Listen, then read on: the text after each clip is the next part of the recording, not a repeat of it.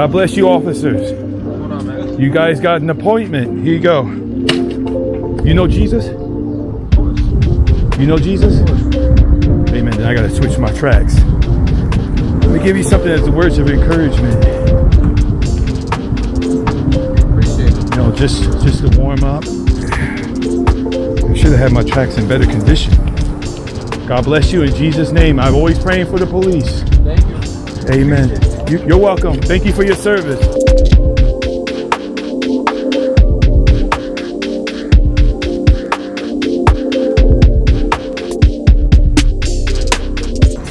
Street ministry. Yeah. Now, let me ask you a question. Yes. So, I'm basically a Hey, felon. God bless you. I'm an ex-felon. I did 15 years. Okay, Jesus still loves you. Listen, I know he did. He always did. Yeah. Always did. Not still. He will. He always will. He's always been there. I've always been there for him. Uh-huh. I changed my life dramatically. You changed your life. Dramatically. How did you do that? I'm tired of being the guy that hates. Now I'm the guy that wants a hug. I accept you for who you are. I can always go back to the guy I was. I want to be the new guy. Love the man next to you because he's going to love the man next to him. Be an example. And I'm around the people that I always were. Believe it or not, I'm changing their lives also. And lately I've been trying to like... I got a question for you. Where did you get that part about you from? Changing my life? Yes.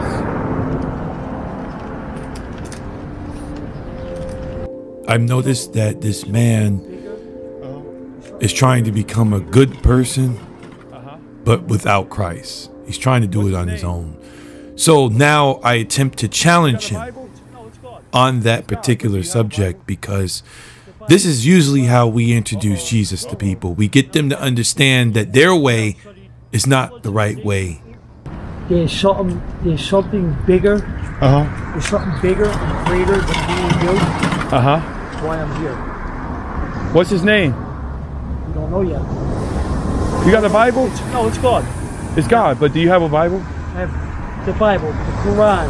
The Torah. Now don't forget, I did 15 years. I know. So I studied pre-flood civilization, ancient religions. So you know about the Nephilim, the fallen angels. Now that's I'm a ancient alien theorist, because I believe that we were put here. We were here, but our genes are spliced. That we're not. I'm not saying there is no God or anything. Like, if you look at the Bible, then you can look at texts from ancient Samaria. You look at texts from other civilizations that were here 10,000 years before us, for Jesus and everything. Those texts that were written before that, they were rewritten. Let me explain something to you. When you meet people like this, and they begin telling you that they have studied for years, studied about ancient aliens, studied about the Quran, studied about Buddha, studied about mathematics, studied about the universe, studied about tying their shoes backwards. Now we understand why. This is another tactic on how Satan can keep people into bondage, because if I can feed you different things that have nothing to do with God, then it will crowd up your imagination of what you think would be of God. It will cloud it up. And so as you are trying to find answers, what's happening is you're walking farther and farther and farther from God. All we need is God's word. I have nothing against the next man, guy number 2, who wants to study about different things, but we must be grounded in God's word. When we start loading ourselves up with all of these different things, these cultures, these imaginations, these religions, we're not able to focus on God. And that's what Satan's objective is. That's his mission, to make sure you don't focus on God. Because how does a tree stay rooted? It stays rooted by the soil, not by the fact that the tree is able to stand up. No, the roots help the tree stand up. Every person is like a tree. If you're not rooted, you're going to fly away. Who do you put first in your life? Myself. Now, I want you to understand something. Ignoring God leads to an empty life. We can try to fill our lives with different things, but Because we were created to God's image, we will long to be with God.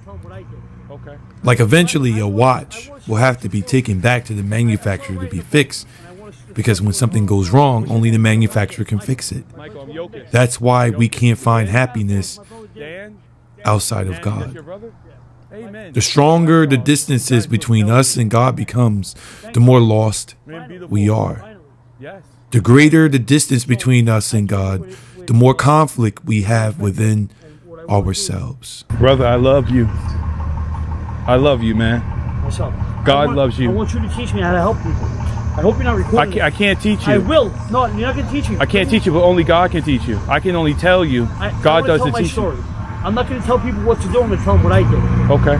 So I want to start some sort of. I started writing a book, and I want to start doing a. What's your name, by the way? Podcast. God bless y'all. You guys look healthy. Thank God. Man, beautiful. Finally. Yes. Yes. Finally. So I came up with it with an aspect with, and what I want to do is I want to instill something in people. All right, our generation. I'm 47.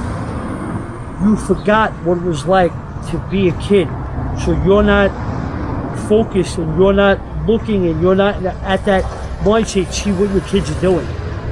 So I came up with an idea. Let me wear the black eye for you, because I already did it. Do you know Jesus? You said you studied the Bible, so you would know who he is. I went to Cat school with 12th grade. I'm from Brooklyn, New York. So do you know Jesus? Yes. If you know Jesus, are you living for Jesus? It's kind of weird. I challenge everything and I question everything. My uncle's a very, very well-known priest. And when I finally went to him and I said, you know what, there's all both. And he said, that's what God wants. God don't want drones. He don't want zombies. He wants you to question. He wants you to, faith. That's how we grow. Yeah, it's faith is what? Blind hope. Faith comes by hearing. The word of God says, faith comes by hearing. Hearing by the word of God. So when I asked you, who do you pick first in your life? You said you. I do. If you are a man of God, you pick God first. Listen. Now, I'm not saying that you didn't say that, but what I'm saying is that's how God. Wrong answer, bad answer. No. Yeah. This is how God wants you to be. He wants you to be a man of Him. I have to do what I'm doing now to save my life. So I'm first, finally. That's the same trap that the enemy has people in. We call it bondage. That's what these religions teach. Think about you. Don't think about nobody else. Be nice to people. Be kind to people. But think about you. Put you first. Never look up to a God. Never sacrifice for a God. Put you first. Because it's all about you. The world evolves around you. Nobody else. Of course, religions will tell you, yeah, do as we say. Yeah, look up to this God as a guidance counselor. But don't look up to him as the only way. Because remember, there's many ways to heaven. That's what they say. This is the reason why we have people confused.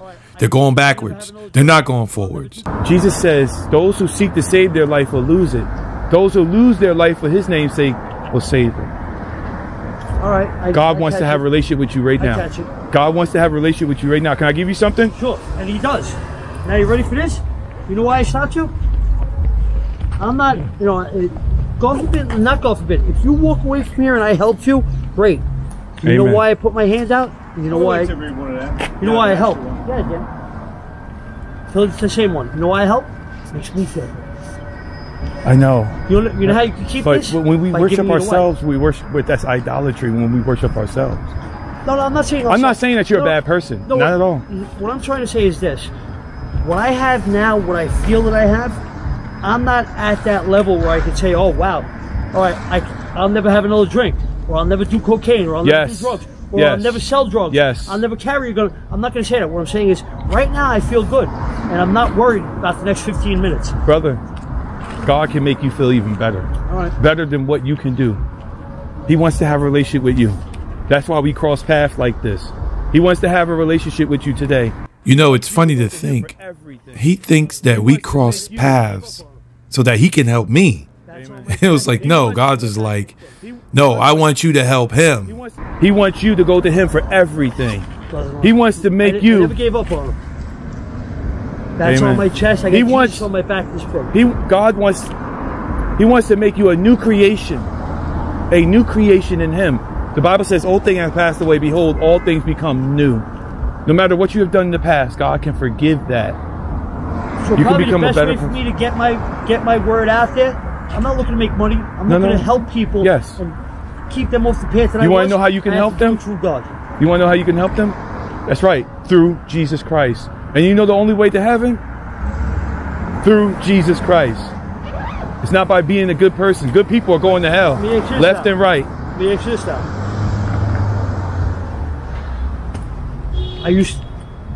I'm a very bad person. You can't say I used to be, because I'm here. Yeah, because you were I'm still born the with same sin body. nature. I'm You the have same sinful body. nature inside of you, just as I do. I've done stuff in the past I'm not proud of, and I ask for forgiveness. Uh-huh. But I did the same things again.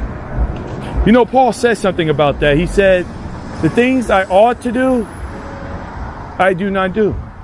Like, he's struggling with the flesh. There's a battle with the flesh. I say today, brother, grab hold to Christ. Grab hold to Christ. Jesus is the only way into heaven. Jesus says that he is the way, the truth, and the life. So you're a born-again Christian? Yes, I am born again. Not through my mother's womb, but through... I'm a raised as? What were you raised as? Protestant, Baptist, your mom and dad? What were you raised as? I don't have parents. I didn't grow up with parents. Both my parents disowned me. Well, there you go. My mom and dad are dead, so I'm free. Yes, God rest her soul. You know. They disowned you? Huh? Now I want to ask if you don't mind. What? As a child, as a baby, No, the Holy Spirit discipled me. The Spirit of God discipled me. Your parents disowned you? No. My parents were drug addicts growing up. So I had to raise myself through adoption of my adopted mother. I had an adopted mother, but this person... You did a good job. This person did the job for me. Jesus. You know what I love? Jesus. I love that. I love this. It's not a psalm. It's like a parable. It says, you know, Jesus, how come, you know, my whole life, when I walked through the water and I was on the sand and I was on the beach, there was always two sets of footprints. How come when life got so hard and nobody was there for me and I was at rock bottom, there was only one set of prints? He said, my child, I was carrying you. I never left you. I carried you. Jesus wants a relationship with you. Listen, if you die in sin, you're going to go to hell. I got to tell you the truth. That goes for everybody, right? Yep. Goes for everybody. The guy going up the steps knows nothing of what we're talking about. But the moment I mention that, he's like, yep. Goes for everybody. What do you mean by dying in sin? You know, you want to know why I say you'll die in your sins without Christ? Because the Bible says the wages of sin is death. That's the reward of sin. Death. That's where all these people are going if they deny Christ. Now, for God so loved the world, he gave his only begotten Son, that whosoever shall believe in him shall not perish, but have everlasting life. Word? Yes, I live by the word of God. Now, I'm not a perfect person, though. I'm not a perfect person. Great. That was the best thing I could have heard. Because I still have to repent every day, and not repent every day. All right, yeah, down the block. Okay, there's a smoke shop right over. Sorry about that. Spot for down. Okay, same way. Right on this side. Right by that light, you'll see. My friend, you believe in Jesus Christ? Jesus? Jesus Christos. For you. Take it. Just read it. Just read it. Just read it. That's all. It's just a hurt. Just read it. Just read about Jesus and how much he loves you. That's all.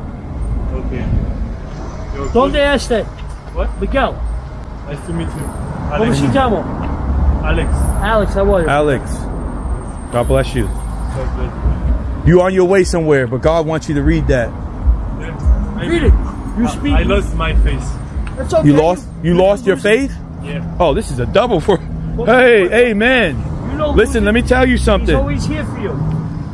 I lost my way to Christ So many times. Right, you can give me a hug. Yeah. I give you. Look at me, Alex. Mucho bueno. Mira, you don't lose faith. Sometimes you get God sidetracked. bless you. God bless you. That road is still there. God bless on you. this road? Amen. Praise the Lord. Jesus. Over here. Yes. I like this. You always go back. We met again. Yes, we did. How you doing? Good, good. On fire for Jesus. Yes, I am. Yes. Brother Joss? Huh?